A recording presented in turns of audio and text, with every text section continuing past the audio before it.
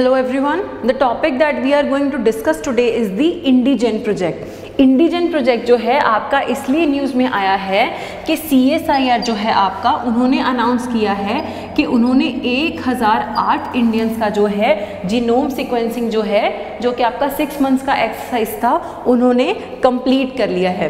तो अब ये टॉपिक में हमारे लिए क्या पढ़ना ज़रूरी है कि इंडिजन प्रोजेक्ट क्या है, और इससे रिलेटेड आपका एक है ह्यूमन जीनोम प्रोजेक्ट। ये जो है इसका जो स्पीयरहेड किया था इसको वो यूएस ने किया था, लेकिन मल्टीपल कंट्रीज इन्वॉल्व थी। अब इसमें जो इंडिजन प्रोजेक्ट है इसमें आपने क्या किया है, जीनोम सीक्वेंसिंग की है। लेकिन जीनोम सीक्वेंसिंग करने से पहले आपको डीएनए और क्रोमोसोम्स और सेल के स्ट्रक्चर को थोड़ा सा मैं एक्सप्लेन करूँगी। तो जो सेल है एक ह्यूमन बीइंग के अंदर बेसिक जो है आपकी फंक्शनल यूनिट है।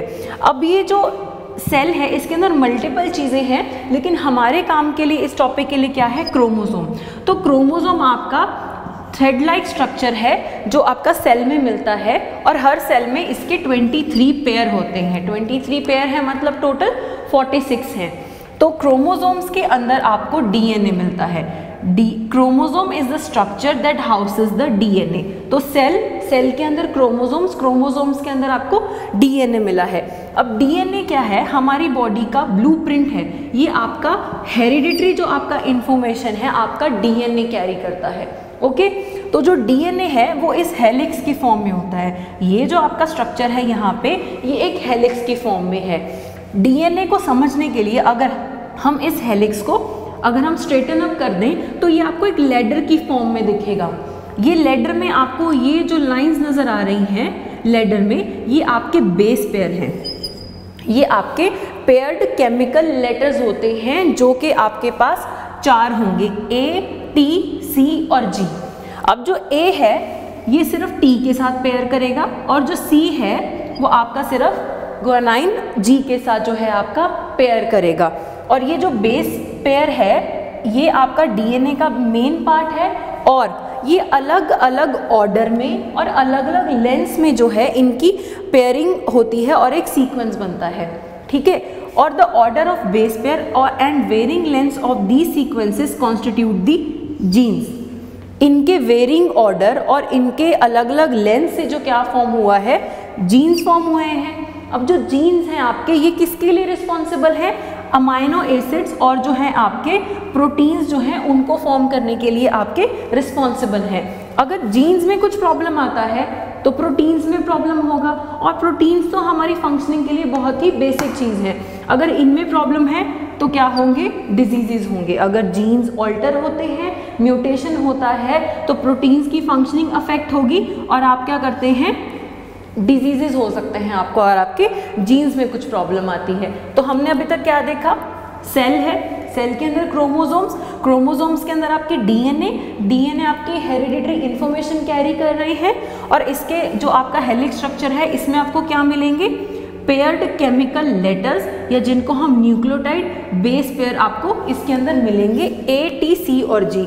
A सिर्फ T के साथ पेयर करेगा, C सिर्फ G के साथ पेयर करेगा, और इनसे फिर इनकी सीक्वेंसिंग अलग अलग से क्या फॉर्म होता है आपका, जीन्स फॉर्म होते हैं। Jeans related to proteins, protein का माल फंक्शनिंग रिलेटेड टू डिजीजेस। अब ये भी बोला जाता है कि अब हम जीनोम सीक्वेंसिंग जब करेंगे तो हम सारा जो आपका डेटा है उसको स्टडी करते हैं। जो जीनोम है it is the complete set of DNA. तो जब हम जीनोम सीक्वेंसिंग करेंगे तो हम सारा जो ऑर्डर है डीएनए बेसिस का उसको एनालाइज करेंगे। ठीक है, जो भी हमारा जेनेटिक मेकअप है उसको हम स्टडी कर सकते हैं जीनोम सीक्वेंसिंग के through. Process of analysing the order of DNA basis, ये जो आपके डीएनए बेसिस हैं इनका जो ऑर्डर है वो आप एनालाइज करते हैं। ठीक है, ये मिलियंस और बिलियंस में होता है, तो इसको आप जो है एनालाइज करते हैं पूरे जीनोम को, उससे क्या बोलते हैं, जीनोम सीक्वेंसिंग बोलते हैं। अब ये आप क्यों करते हैं ये हम बाद में देखेंगे, इससे पहले एक और कॉन्सेप्ट है। अब जो जीन्स हैं उसका एक पर्टिकुलर पोर्शन ही होता है जो कि प्रोटीन्स के लिए रिस्पॉन्सिबल होता है, जिनको हम एक्सोम बोलते हैं। जो जीन्स हैं वो प्रोटीन फॉर्म करते हैं, लेकिन एक पोर्शन ऑफ जीन्स ही है जो कि आपका प्रोटीन्स की प्रोडक्शन में इम्पॉर्टेंट है, उसको हम एक्सोम बोलते हैं। और कुछ साइंटिस्ट ये बोलते हैं कि रादर देन स्टडिंग पूरा जीनोम सीक्वेंसिंग, पूरा जीनोम, पूरा सेट ऑफ डीएनए, आप सिर्फ उन्हीं जीन्स को स्टडी करिए, एक्सोम को स्टडी करिए जो आपका प्रोटीन के लिए रिस्पॉन्सिबल है। लेकिन ये अब स्टडीज से पता लगा है कि उन एक्सोम के अलावा और भी जो बाकी का जो पोर्शन है वो भी जो है आपकी ह्यूमन फंक्शनिंग को अफेक्ट करता है। तो उसमें कुछ भी प्रॉब्लम होगा तो आपकी ह्यूमन हेल्थ पे जो है उसमें इश्यूज हो सकते हैं। इसलिए हम जीनोम सीक्वेंसिंग करेंगे और पूरा जो ऑर्डर है डीएनए बेसिस है उस सब चीज़ को हम स्टडी करेंगे। तो हमने अब इंडिजन प्रोजेक्ट में क्या किया है, जीनोम सीक्वेंसिंग की है। ये किसने इनिशिएटिव लिया है, CSIR ने इसका इनिशिएटिव लिया है। और इससे पहले एक हम ह्यूमन जीनोम प्रोजेक्ट भी है जिसमें US का और बाकी कंट्रीज़ का, यूनिवर्सिटीज़ का इन्वॉल्वमेंट था, वो था। ये इसके अंदर बहुत ही मेजर प्रोजेक्ट है। ये हमारा इंडिजिनस प्रोजेक्ट है, इंडिजीन प्रोजेक्ट है हमारा।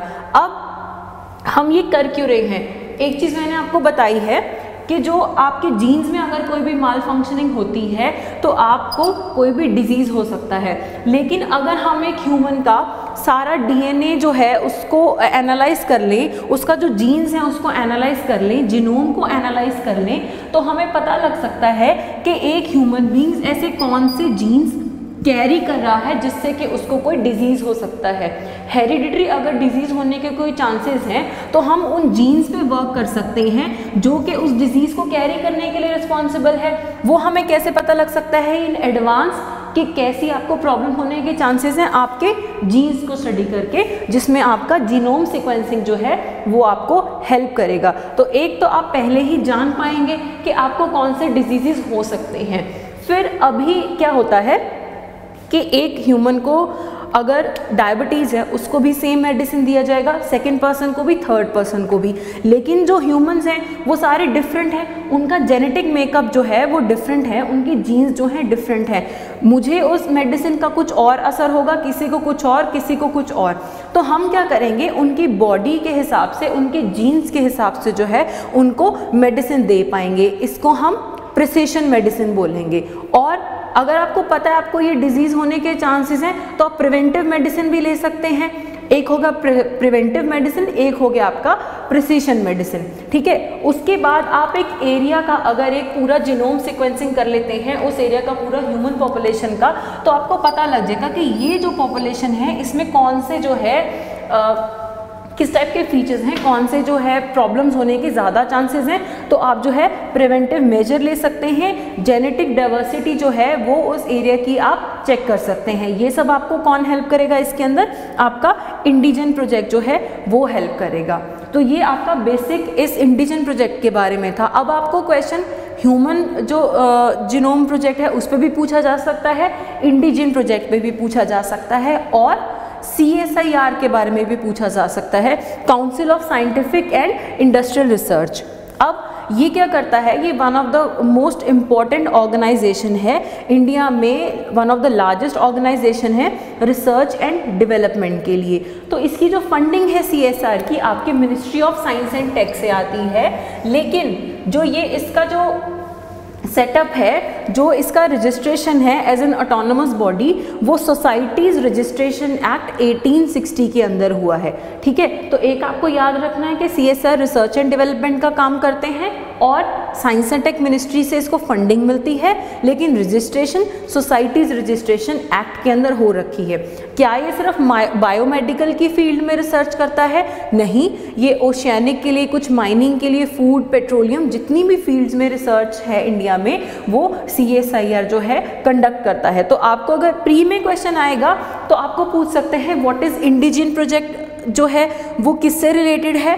आपको पूछा जा सकता है जीनोम सीक्वेंसिंग क्या होता है, ये भी इसके एप्लीकेशंस क्या हैं वो आपको ऑप्शंस देके पूछा जा सकता है। और इनका बेस के A सिर्फ T के साथ पेयर करेगा, C सिर्फ G के साथ पेयर करेगा, तो ये आपको पूछा जा सकता है। इसके अलावा आपको CSIR के बारे में पूछा जा सकता है, और मेंस में आपको पूरे प्रोजेक्ट के बारे में पूछा जा सकता है, और इसकी इम्प्लीकेशंस के बारे में आपको पूछा जा सकता है। तो इस तरीके से आपने इस टॉपिक को स्टडी करना है। That's it from my side today. Thank you so much.